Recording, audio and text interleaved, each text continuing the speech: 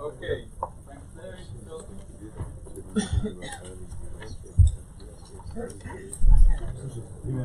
So the last figure of today.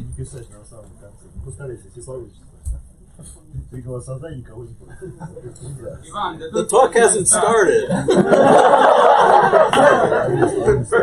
So the last figure of the day is Pavel Safronov from the University of Zurich. He will talk us about the categorical point of view on R-matrices.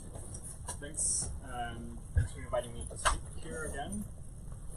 Okay, so in this talk I'll give some point of view on quantum groups, and everything will be extremely categorical, and there will be almost no algebras. So I'll mainly talk about these things called R-matrices, and there will be different flavors of R-matrices. So let me write a table.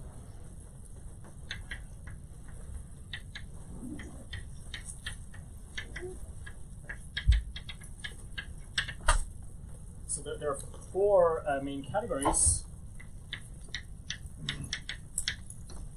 The most classical one is what I will call constant R matrix. Then there will be dynamical R matrices. There will be R matrices with a spectral parameter.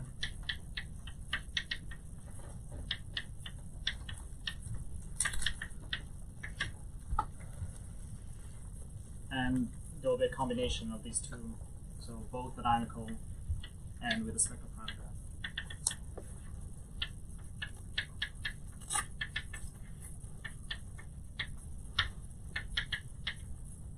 And so for each of these categories, I want to give some categorical interpretation. If you think about the Jones polynomial or invariance of knots, you might think about these kind of R matrices.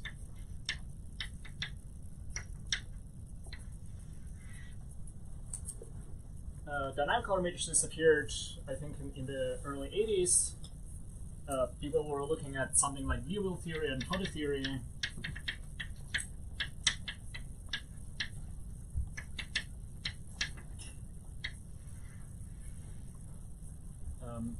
And by studying a certain natural algebra that appears in these theories, people came out with these dynamical R matrices.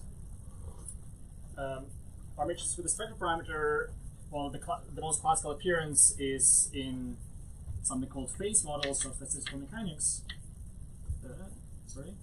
Vertex models of statistical mechanics.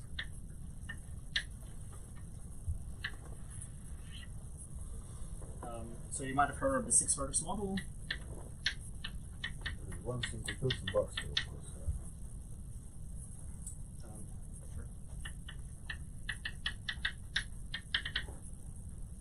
Okay, and the dynamical ones, they appeared in a slightly different presentation of, in a slightly different form of models of statistical mechanics, which are called phase models.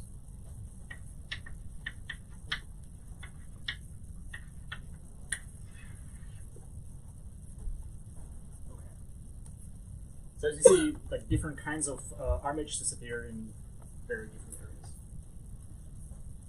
All right, so let me begin by saying what I mean by R matrices in each of these classes. Let me begin with constant R matrices.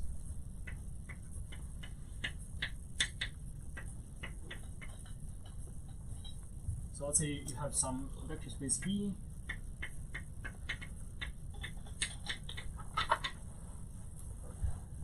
And you have an automorphism R.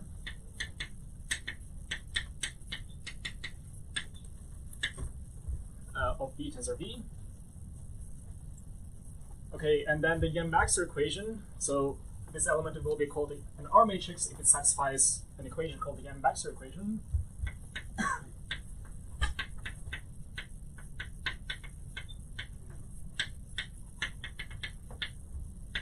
And it's the following equation.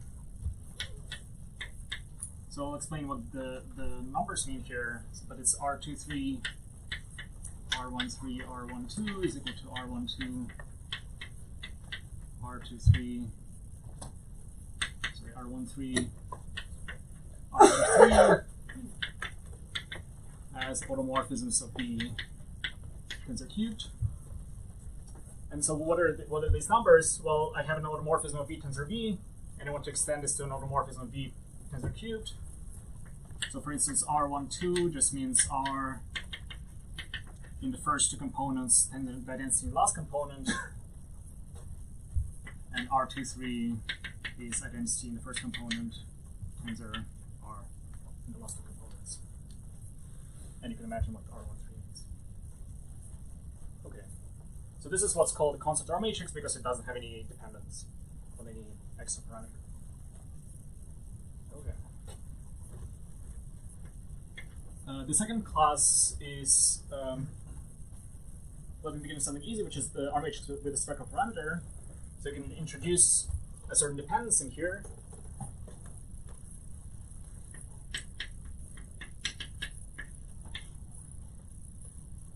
Okay, you still started with a vector space, but now your automorphism depends on an extra parameter. Let me call it Z.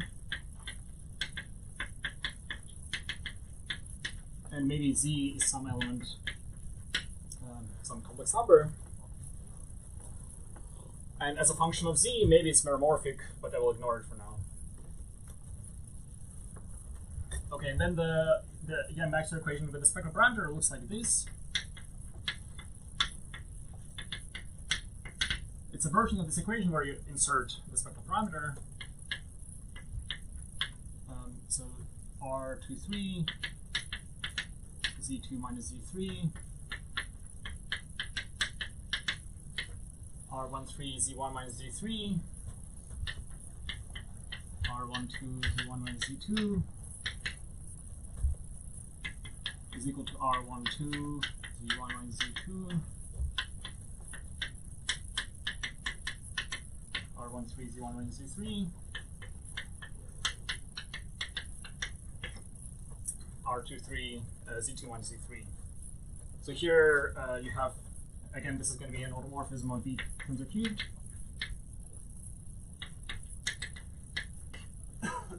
And here Z1, Z2, Z3 are some complex numbers. So maybe let me mention an interpretation of these. If you take this matrix and just take what's usually denoted by R check, so you just take R and compose it with a flip.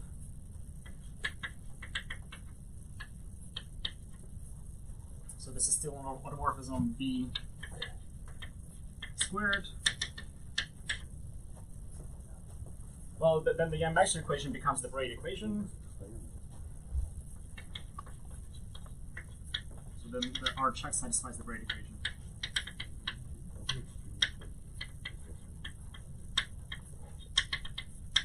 So this is how it's related to invariance of non-spaces.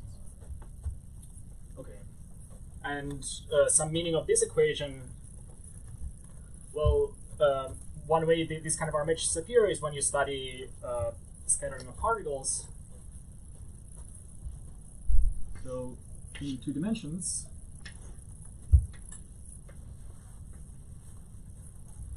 so in something called integral models in 2 dimensions, the scattering of particles satisfies the following compatibility.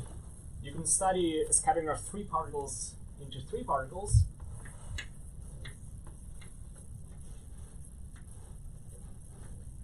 And integrability implies that this process 3 into 3 factorizes into a sequence of 2 into 2 scatterings like this. And of course, there's also another way to resolve this.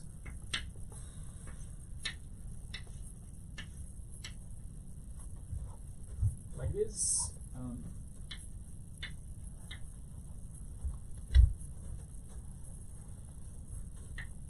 Each particle carries a momentum, which is more or less the spectral parameter.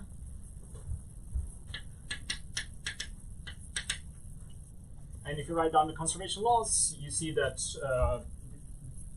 the only thing that happens in the scattering is that they exchange the momenta. Okay, and then if you just look at this equation, the left-hand side is equal to the right-hand side, you get the Yang-Baxter equation of the spectral parameter. Okay. And the final class of R-matrices are those with the dynamical parameter.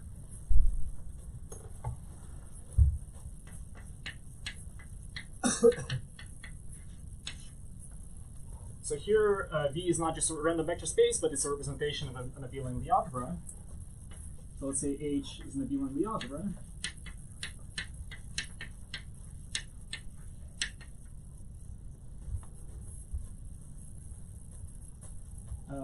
And then V is a representation of H. So you can decompose it according to weights into V lambda. Okay, and then the Yangian equation takes the following form.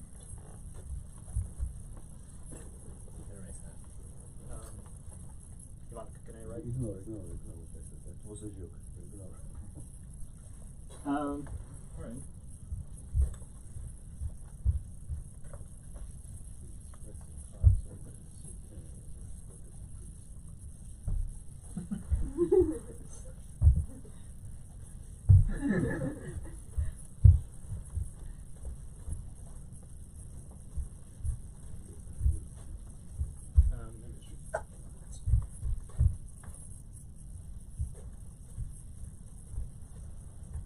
Alright, so now the R-matrix depends on this dynamical parameter.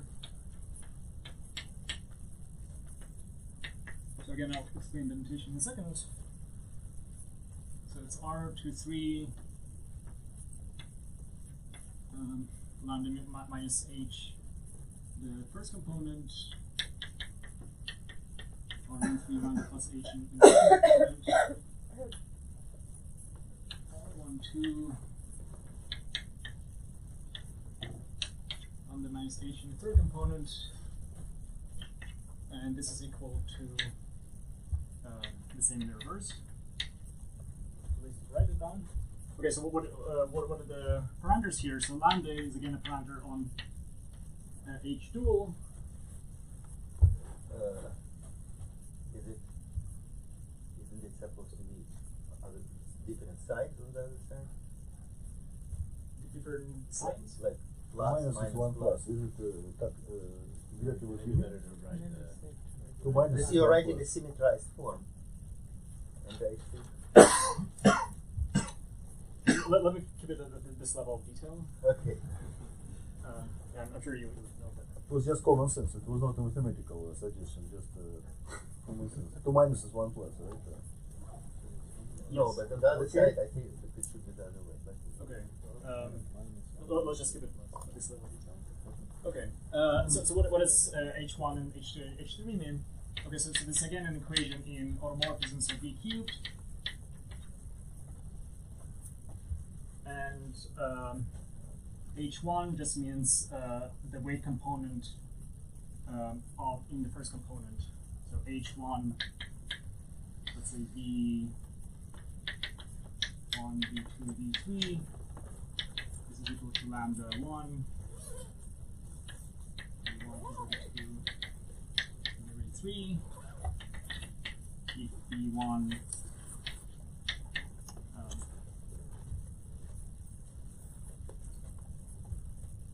is in weight lambda. So it just extracts the weight. And that's not the same lambda, right? The first one is variable. Sorry.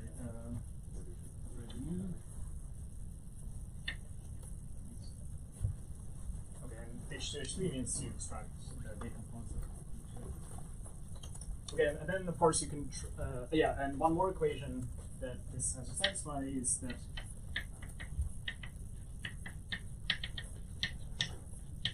R is an automorphism V tensor V has to be H equivariant. Okay. And as you can imagine, there's also the version with the dynamical parameter. So this is the lambda is called the dynamical parameter and the spectral parameter, so like Z. You can just take this equation and add the dynamical parameter, and you have this similar kind of equation. Sorry to be that, but I still don't understand what it means to evaluate R on H. So Can you tell me what H? let me write R23 of lambda minus h1. Yeah, so, sorry, and R is also a function of h2. And here it was a function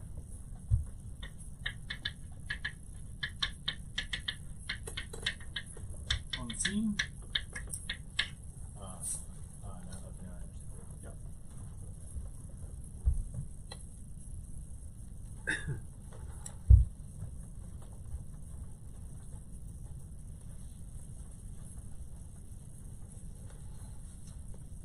Right, so my goal will be to interpret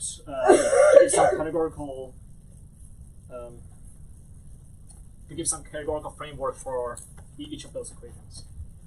Sorry, can I interject? I know you're trying to avoid it, but I think of the R's as intertwiners, quantum groups, and quantum groups. What are they in the dynamical case as intertwiners? So the examples of R will arise in UQG, for instance, in the finite quantum group. The examples of these will arise, for instance, in quantum affine algebras or something like that. And these dynamical ones can also arise in UQG. I will give an example for UG. So these dynamical ones can appear for ordinary quantum groups as well. You wrote Toda there. Does that mean Whittaker there? Whittaker says? I'm not sure. Maybe we can discuss this. Yes. No, but one can also attach quantum groups to these, which are called dynamical quantum groups, and for them it plays exactly the same Yeah, role. let me get to that. So let me begin with the interpretation of a constant R matrix.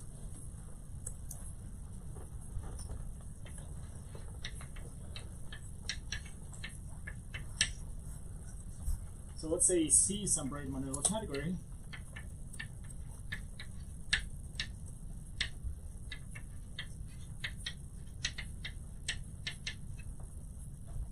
And F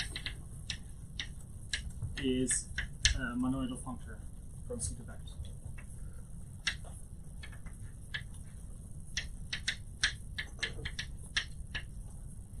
So here we start with a braided monoidal category, but this functor F is not braided monoidal.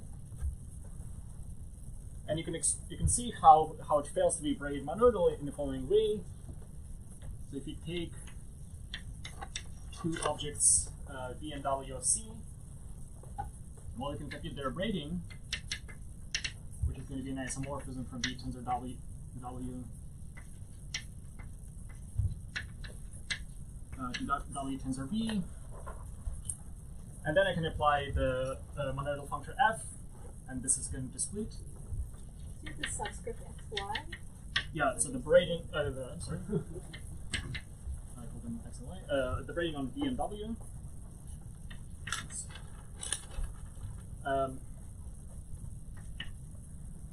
So this is going to be a map from, it's going to be an isomorphism between these vector spaces.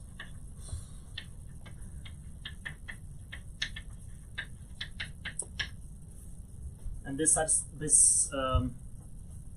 element, so now we have element between some vector spaces. This satisfies the equations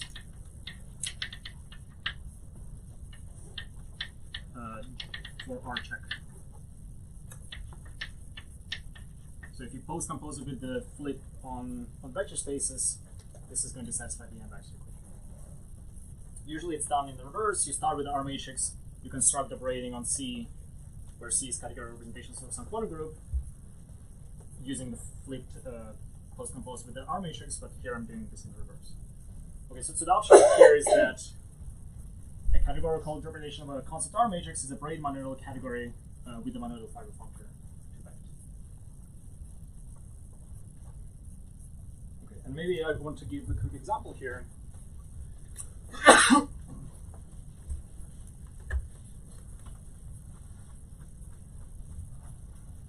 So in some cases, this fiber functor factors through some other monoidal category.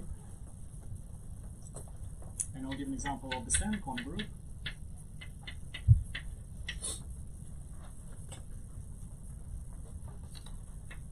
So let's say UQG is the standard group for triple quantum group.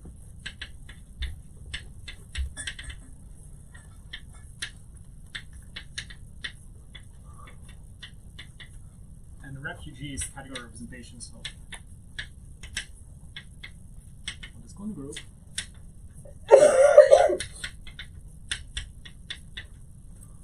Okay, in particular, this is a braided monoidal category.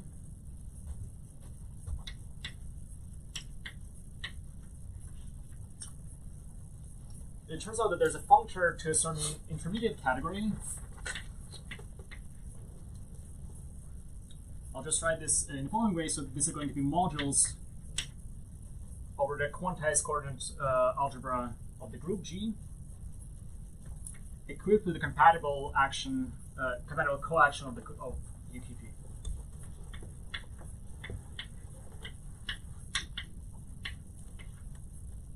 So this is going to be an intermediate category, and then there's a further functor to vect, which is take the fiber at UQG.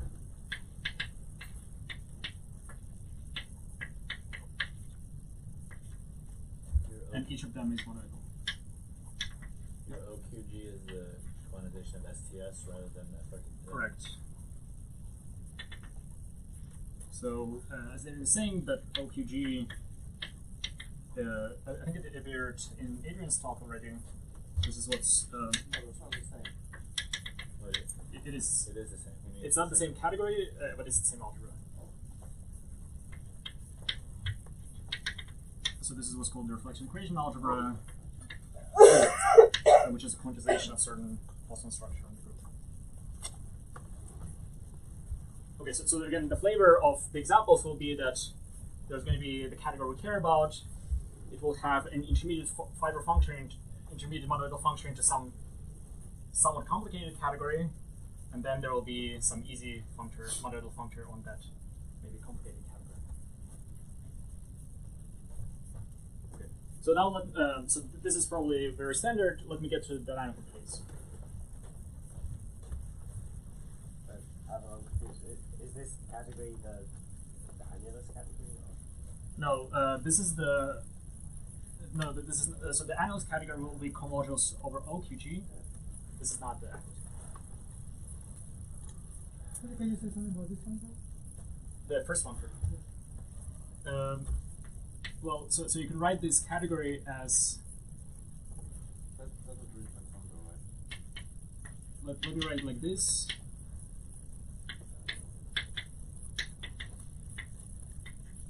And then there's RepQG, tensor RepQG. So if you compute this category, it's going to be exactly modules over the reflection equation algebra in the category of this. In the category of UQG comodules. But what is this functor? So the if you identify it in this way, it's just you embed into the first it's projection to the first factor, and then unit in the second factor. So is this right hand thing something like the quantization of G star mod G?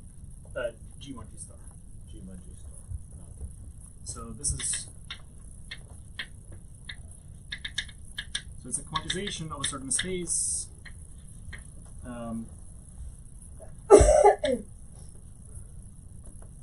Okay, let me write it schematically like this.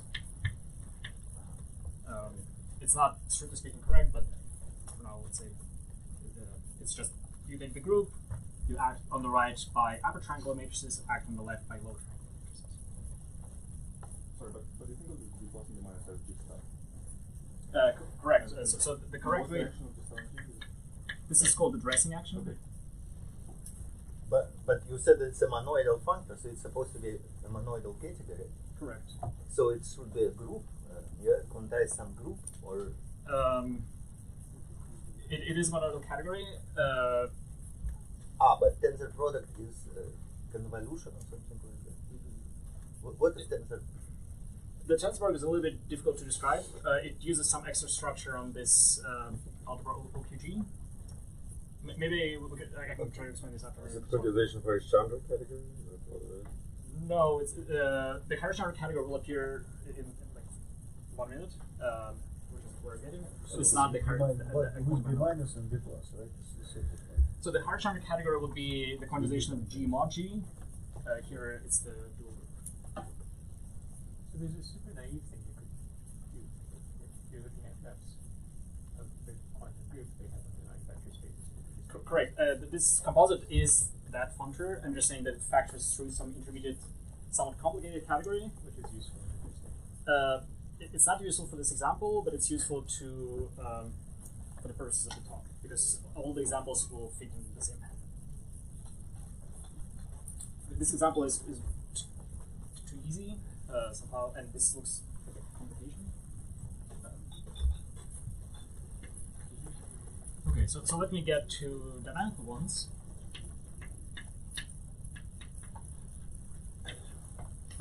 And here I'll need an intermediate category. So basically I'm going to have the same pattern. It will be a braided monoidal category. Get a bit of monoidal functor, but not to vector spaces, but something else.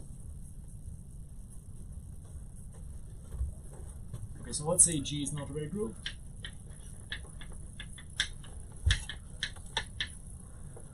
Then there's the category called the category Harish Chandra bimodules,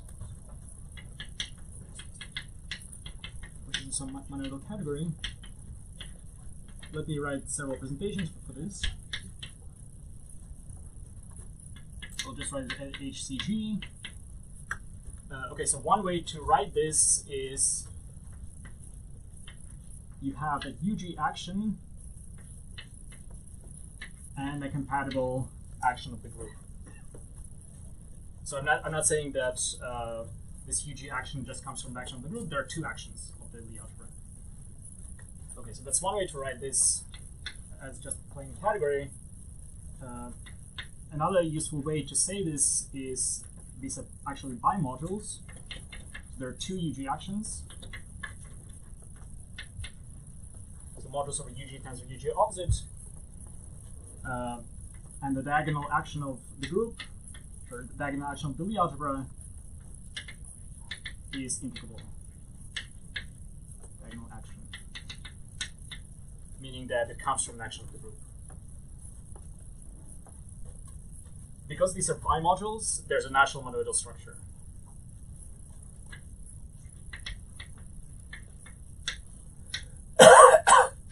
So it seems like there are three actions. There's the left, right, and the diagonal, but of course the diagonal is just the difference between the left and the right action. So there are actually just two UG actions, and these are the two UG actions. Okay, let me give an example of how this category looks like in the case of an abelian group.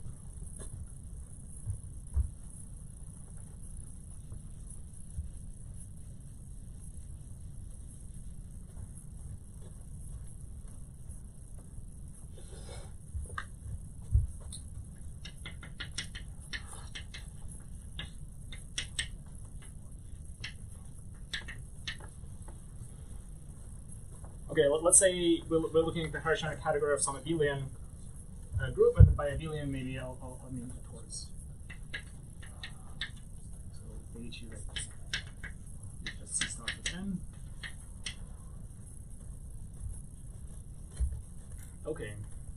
Well, the universal developing algebra of the Lie algebra is just the symmetric algebra. So it's a plain category.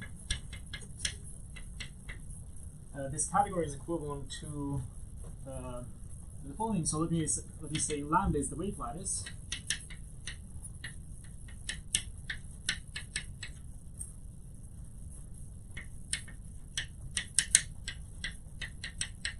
Of this torus. And then you can identify H representations with graded vector spaces. So you can say that these are lambda graded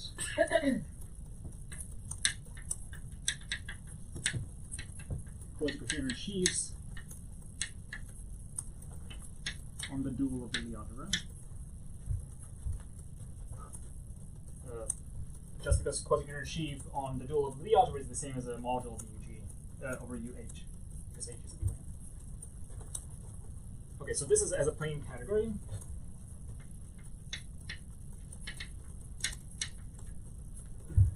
But here there's an interesting monoidal structure coming from the fact that these are actually bimodules, and this is not a symmetric monoidal structure. So let me explain how this works. So let's say you have one of those braided coherent sheaves created by the weight lattice. So I'll just write its components as the sum of f lambda. And let me introduce an operation which I'll just denote by tau.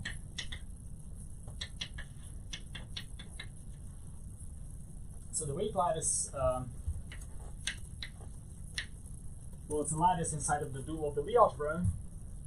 So using this weight lattice, I can translate elements of the dual of the Lie algebra. So I'll just write it like this. I'll translate the lambda component by lambda. So this is some sheaf on H dual, and I just translate it by lambda.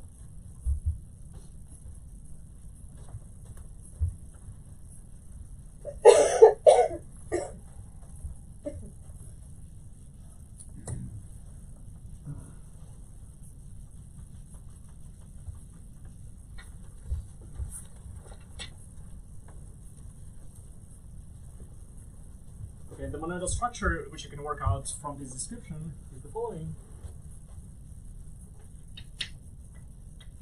So the monoidal structure in this category, I'll just write upper HCH, is just the usual tensor structure of braided quasi-linear sheaves where you twist one factor. And because you introduce this twist, this is not symmetric monoidal.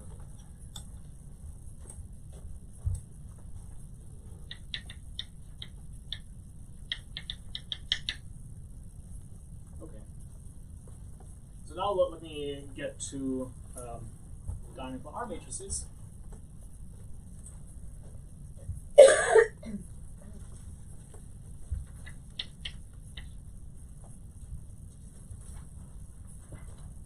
So suppose you have G some arbitrary group,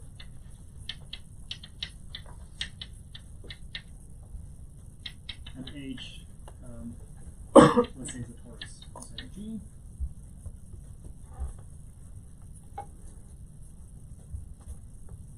Then the claims that the monoidal structure on the following functor, the monoidal structure on, you can take representations of the group, you can view them as representations of the of this torus H.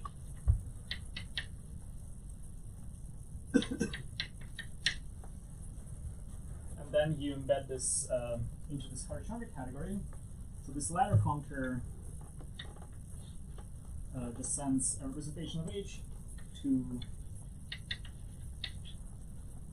UH tensor V.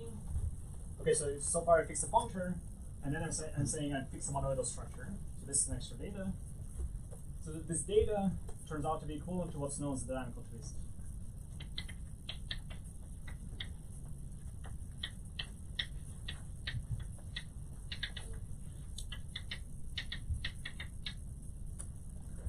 So I'm not going to explain what the dynamical twist is, but what I'm going to explain is how this is related to dynamical matrices. So again, I'd have the same kind of procedure. I have a braided monoidal category, representations of the group, and it has a monoidal functor to, in this case, the Harish category. So let's see what we can extract if we apply it to the braided.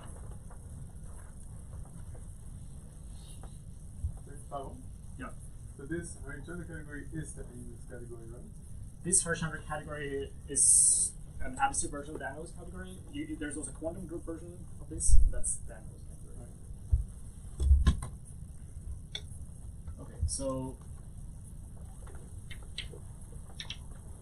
again, let's take two representations. And let me denote the composite by F.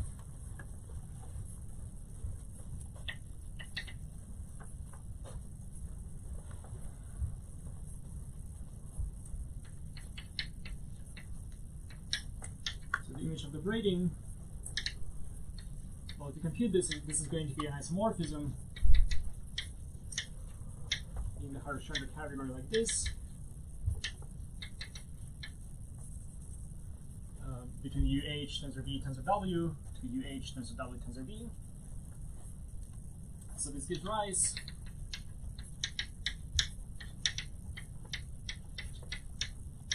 and I'm supposed to put FV here.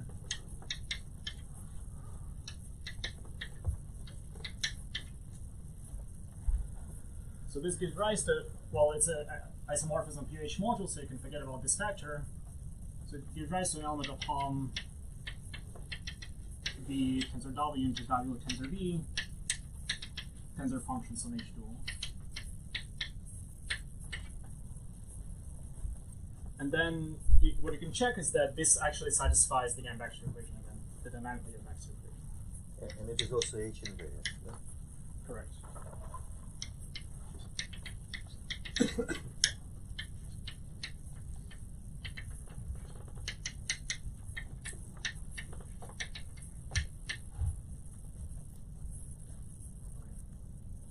So again, the interpretation is exactly the same. I still have a braided monoidal category, but now I have a fiber function not into vector spaces, but into something more complicated. Okay, so let me give an example of such a dynamical R-matrix and how it can naturally arise.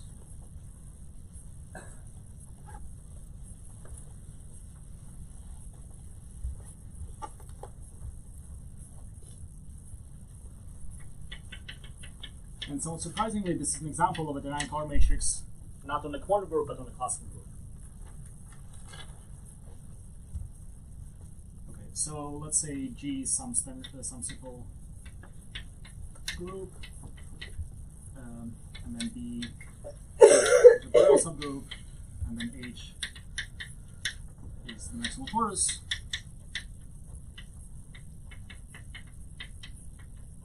I should say this example is joined with some guiding point.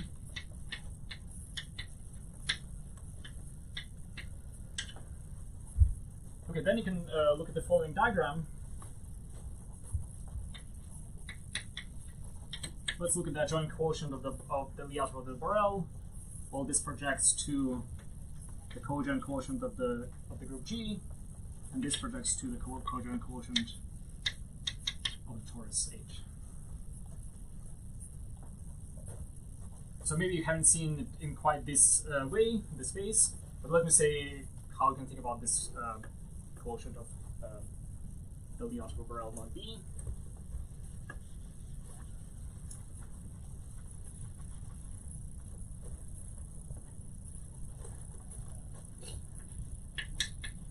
So one way is you can identify this with what's known as the Grothendieck-Springer relation, mod G. If you know what this means.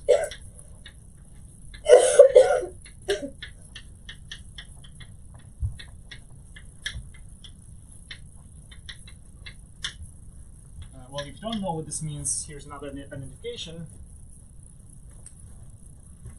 You can look at the cotangent bundle to G mod the unipotent subgroup of B.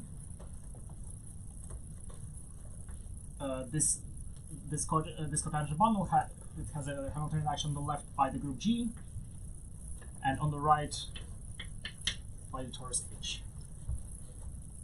That's another way.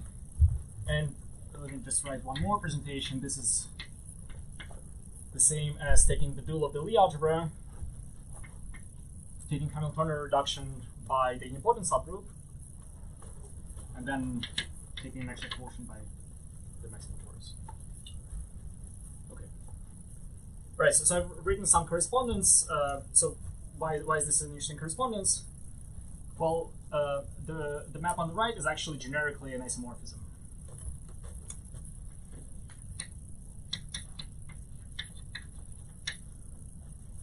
So if you look at the subset of regular weights, which means subset where the Weil group acts freely,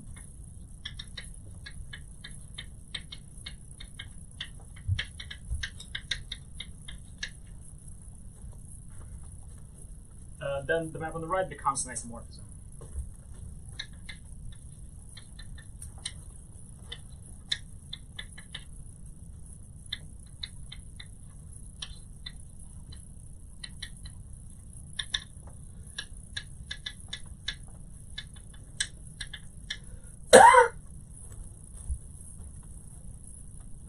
So what this gives me is actually a map,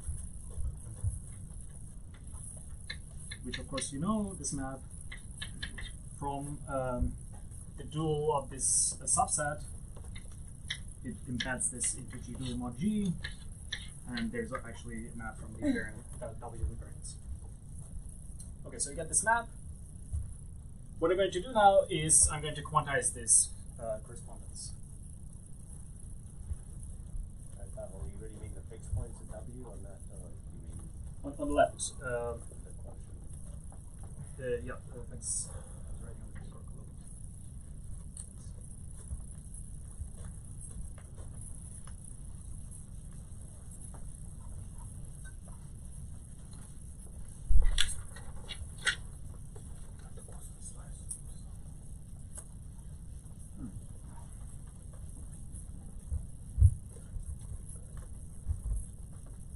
Okay, so the quantization of this correspondence is the following diagram with a compatible action of sim G.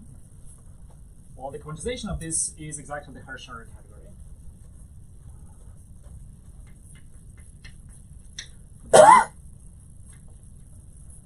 On the right, I'm going to have the Harish category for the torus. And in the middle, I'll have a bimodule, so the quantization of the space. If you just look at this, it's a bit difficult to say what the quantization is, but then there are all these other perspectives. So this category is the category of UG modules of highest weight UG modules. So upper N just means that the action of the nilpotent subalgebra is integrable. So this is some version of category O.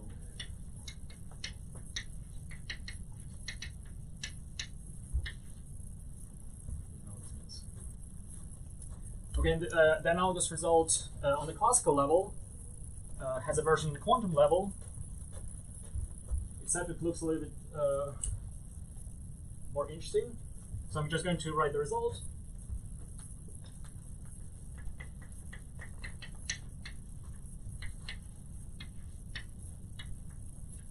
So if you look at this action, and you restrict to a certain subcategory,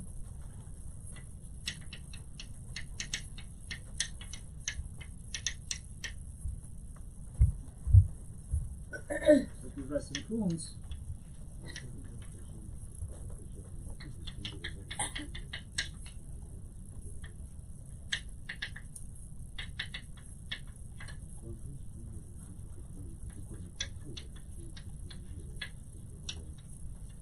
so if you look at the subcategory where the weights are non-integral, here we have highest weight modules, and you just look at the subcategory of modules which are non-integral. Then actually it becomes equivalent to the Harish category. So this action is given by, if you fix a weight, you have the corresponding Boron module here. And then the claim is that internal to red H or something? Like, yes. Thanks.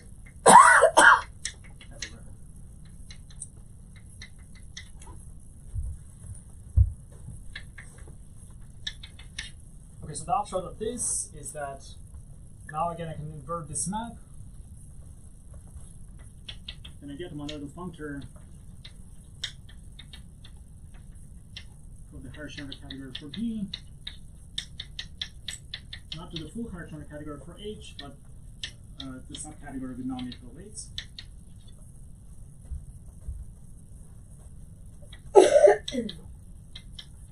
And again, there's a monoidal functor for representations of G to this category. And this composite gives rise to the dynamical R matrix by the theorem I mentioned.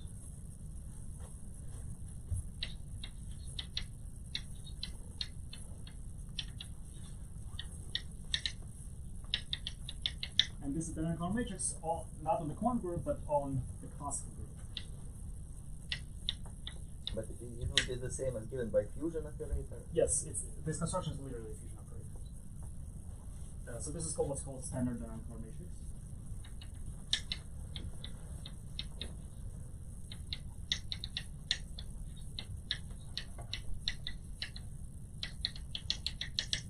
And then there's this completely parallel story where you replace the algebras by Lie groups. So you look at the adjoint quotient of the group, adjoint quotient of the torus, adjoint quotient of RL.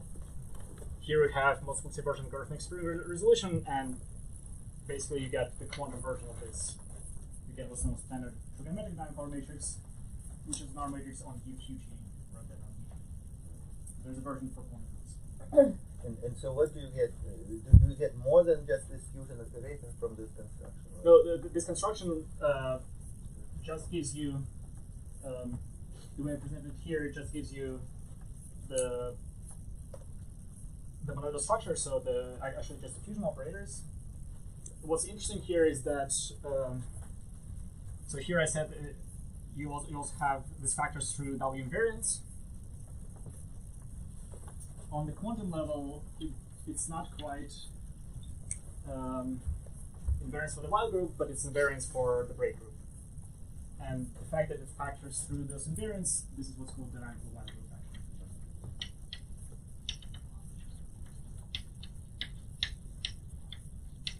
So it's a little bit more or less. Okay. So I have 10 minutes left. Let me get to the spherical case.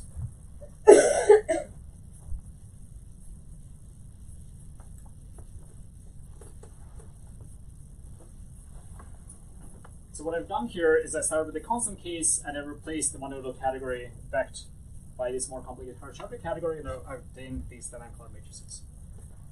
What I'm going to do now is I'm going to replace the notion of braided monoidal category by some other notion.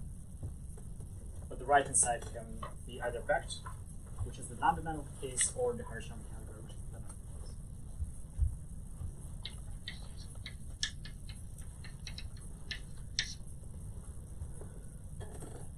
And the idea is you use what has appeared in John's talk, the notion of factorization algebra, or more precisely factorization category.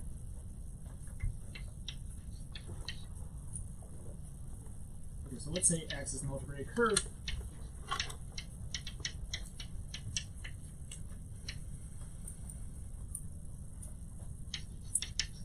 A factorization category on X.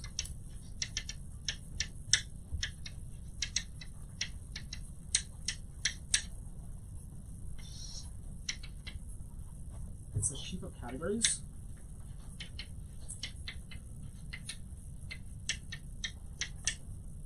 And we call this category C. So it's a collection of sheaves of categories, Cm, on each power of the curve, Mxn,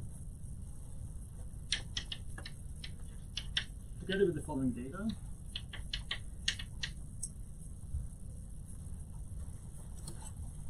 So there are three classes of maps.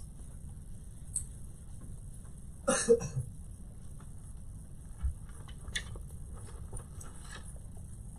the first map is that for every pairs of points on the curve which are not equal,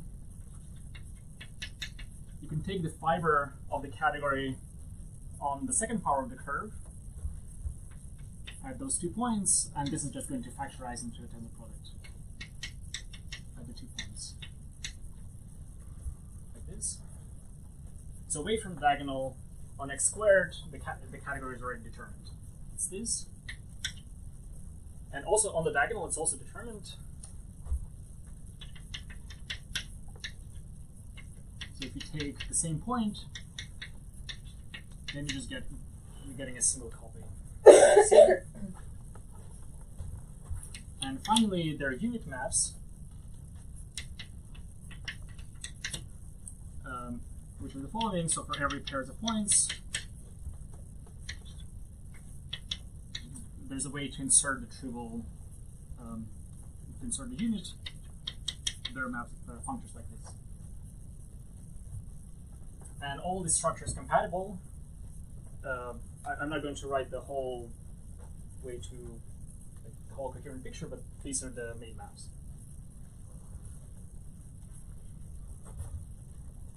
You made this reference to John's talk. This is the run space version, not the stratification version? Exactly, this is the alpha version. So the second condition implies that you actually have a sheaf of categories over the run space.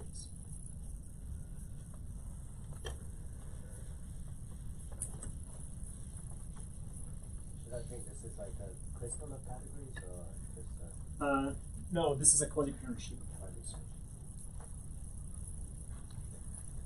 Okay. So now I'm going to consider three kinds of x. I'll consider x being C, C star, or an elliptic curve. And the reason I'm considering these three classes is that X is an abelian group and it acts on itself by translations.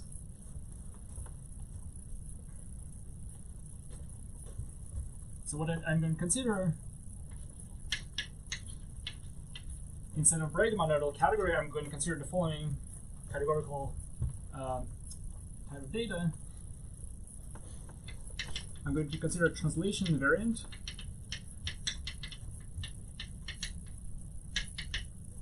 factorization monoidal category. I'll unpack the words in a second.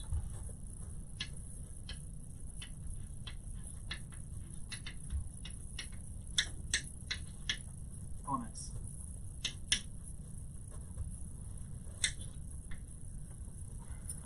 Okay, so what does translation invariant mean? So you have an action of acts on itself by translations, and it's invariant under those translations. Here I'm saying factorization monoidal category. It just means that every fiber is a monoidal category, not just a plain category, and all these structures are equivalences of monoidal categories. And this functor is a functor of monoidal categories.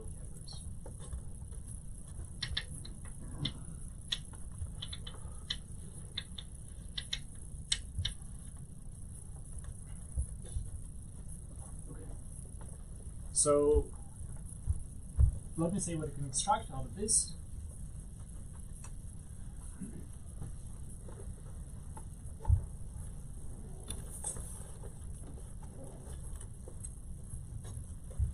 So here's an observation. So this is due to causes and influence.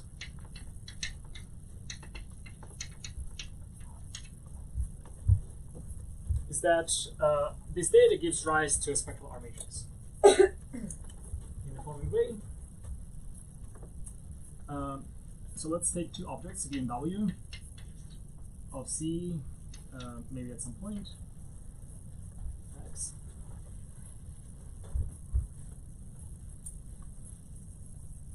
Let's say, let me just say that there are objects of the category C.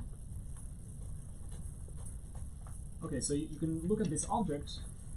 So basically I want to run a kind of Ekman Hilton argument. I have a monoidal structure, and I have something else which looks like a monoidal structure. So out of this, I want to combine them into something like a braiding. So I have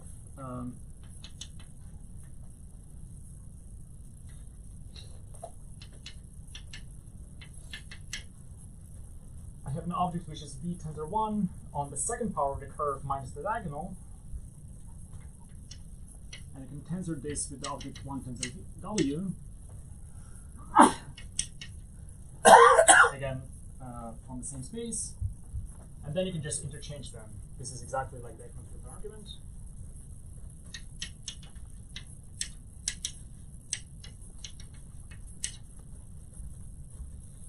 So you have this isomorphism, and this isomorphism is defined away from the diagonal.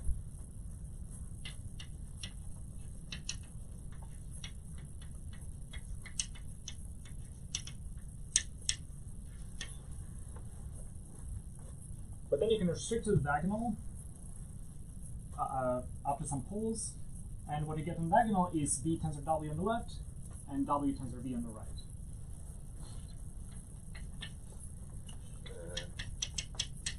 What does it mean up to some poles? And the poles in applications don't arise on the diagonal, they arise on some shift of the diagonal. Yes.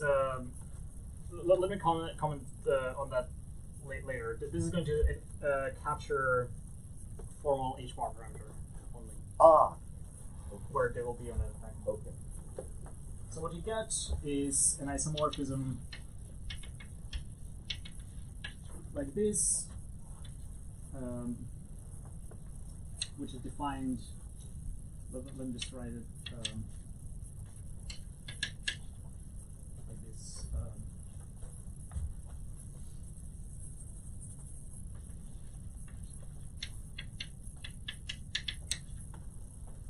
So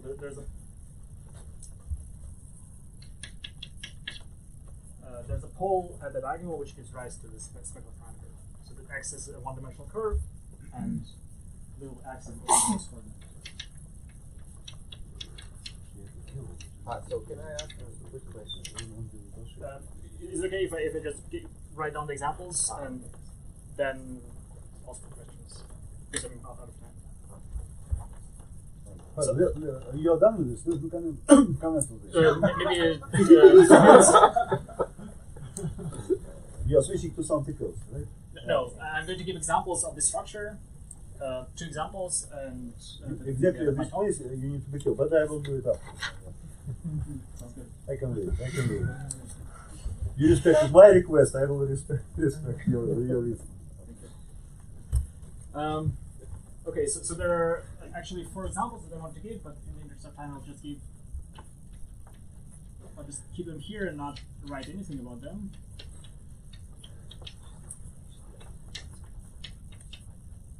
I'll just write something cryptic here.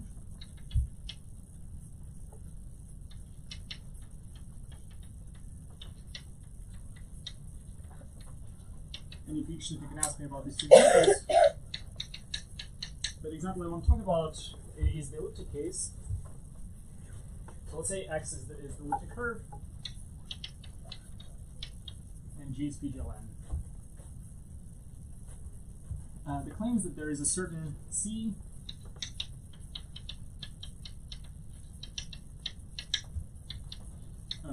factorization monoidal category on the elliptic curve whose fiber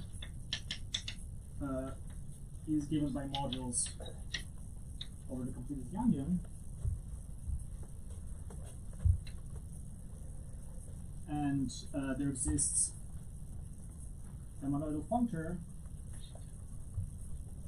which again is going to factor into 2 functors.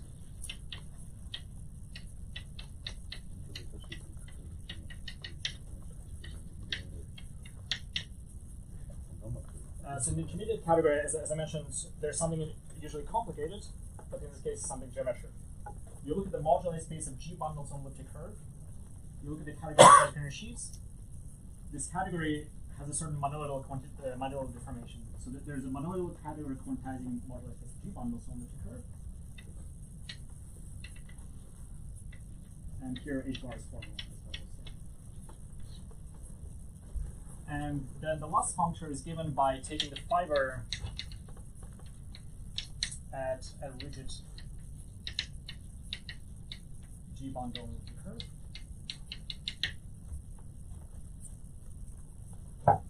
So this gives rise to rigid Atias bundles, right? Stable Atias, rigid Atias bundle, right? If I understand what you mean, then yes. Spell, just spell. So rigid principal bundle means rigid.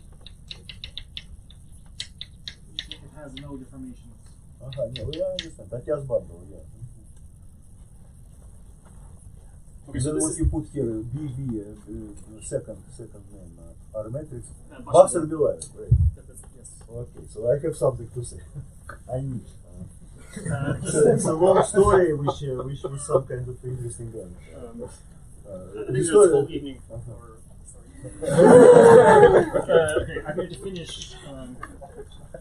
with the last example, which is the dynamic case which contains both the dynamical and the spectral parameter, and it looks exactly the same, I'm just going to change the target category.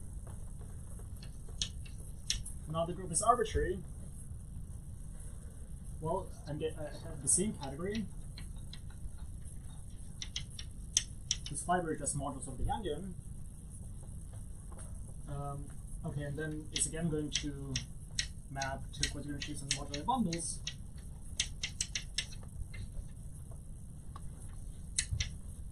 And the last one is modular bundles for the Cartanza group.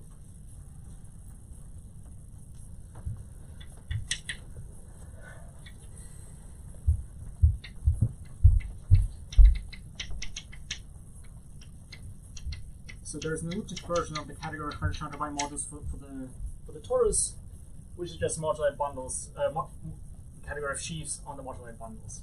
Because roughly speaking, this looks like, let's say if H is just C star, this looks like E cross BC star. So sheaves on that look like vector space cross gradient. Okay, and this composite gives rise to Felder's dynamical R-matrices.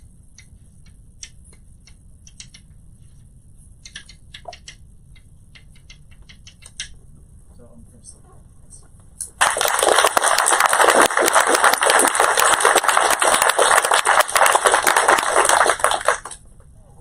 Just 1 minute to show you something really interesting about this stuff. So it was like this. So I used this construction for first 4 bucks stuff, right? Exactly this kind of construction. Factorizable categories, or sorry, was it a quasi-coherent sheaf of categories or a crystal sheaf?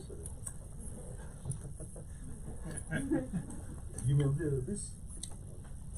Sorry, go on. Okay, we can discuss later. So can I ask? Yeah. Yeah. So actually, several questions. So first of all, so it is known that if you go sufficiently high in the categorical level, then all algebras become commutative. And like, for example, braided 2 category is commutative. So is that why these R-matrices are square to the identity? So the square to the identity, you mean the spectral ones? Yes. So the square to the identity just because this square to the identity. But is that the reason is that we are too high? No, I would say it's just from the geometry. You can square this isomorphism twice, and because the position of the pole of the point doesn't matter, you'll get exactly the unitarity condition. So you'll get this. Yeah. No, but I was wondering, is the reason what? Is it the same reason that the separated 2 categories are actually symmetric? Or you probably mean E3 one category. The algebras, yes, it's the algebras. Yes. I wouldn't put it that way. But for example, you could start off with like a monoidal infinity category, do this and you would still square to the identity. Yes. So you can look at any kind of categorical level. This is still square to the identity. It's just put in by the geometry here. What if you were on a surface? It's still going to be the same. Okay. So there's no crystal in the picture, so that kind of argument will not work. Oh, okay, and then another question is, so do you have this construction? There are these also twisted dynamical R-matrices, which are related to, let's say, elliptic, related to automorphism within the diagram, which were constructed by Olivier Schiffman when he was at I don't know the story. Maybe you can explain this to me. Yeah. So there are triples for usual R-matrices, and there is a generalization for dynamical. And for all of them, there are these objects. So the question is, what will correspond to them? Why did you put PGLN at that moment? So PGLN arises because you want to fix a rigid G bundle on the elliptic curve, and there's a classification of rigid G bundles that only exists in type A for groups PGLN. So this is the standard phenomenon that in the case of elliptic quantum groups, you have R matrix without the dynamical parameter only type A, but with the dynamical parameter, it exists in all terms. Pavel, not exactly. The conditions are h0 and h1. Check homology over the curve must be 0 and 0 two times here. And this can be only over elliptic curve here. But This is I've for already this explained. particular business, when you extend from the diagonal, you need only this h0. There is a bundle. It can be about groups or about Lie algebras over any curve. But unfortunately, h0 and h1 together means elliptic curve no better, no worse. Yeah, the question was about not the curve, but the Extension from the diagonal, pole with pole on the diagonal, literally means h0 and h1 third duality, nothing else. You know this. And do I understand correctly that as a corollary you get this theorem of Wittgen and Gautam, Peretano, that all of these quantum groups are either after completion are isomorphic? I would say the theorem is kind of backwards reasoning. This is a kind of perspective, categorical perspective on these results. But it explains those results. So this results. But can you reprove the result this way? Because you seem to construct some R-matrix, which obviously will be a quantization of something. Yes, but then you'll have to show that that R-matrix is actually the Baxter-Belavin one. You have to, at some point, you have to prove triple common type results, and I'm not proving those kind of results. Well, it's more or less unique, so it's. Well, yeah. So there's some computation. But in principle, you construct some elliptic R-matrix. That's right. For which this category is equivalent to Yangian. Yeah? There's some argument that needs to go into that argument, into that statement, but yes. So maybe it's kind of follow up to a question. So when you did PJLN, that defined you this fiber functor? Yes. So do I understand that when you say that in other types you have to have a dynamical parameter, are you saying that you can add something that goes to bun H? With this formula. So sorry. the first function is exactly the same. Long day. Okay, yeah. But you cannot take fiber of the rigid bundle, but you have to restrict the bun H. And you have a kind of elliptic depends on that. So the adjectives you wrote there amounts to a holomorphic topological twist of a 4D theory. Yes. Maybe. Yeah. Line operators. Yes. Let me just put three names. So there was a paper by Costello, Yamazaki.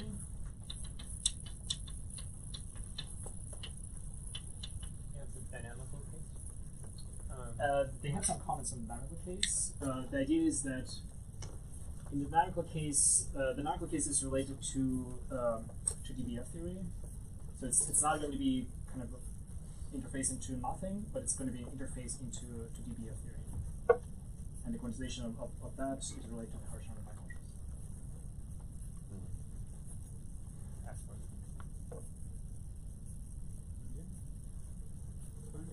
Anything else? Then let's thank Pavel again.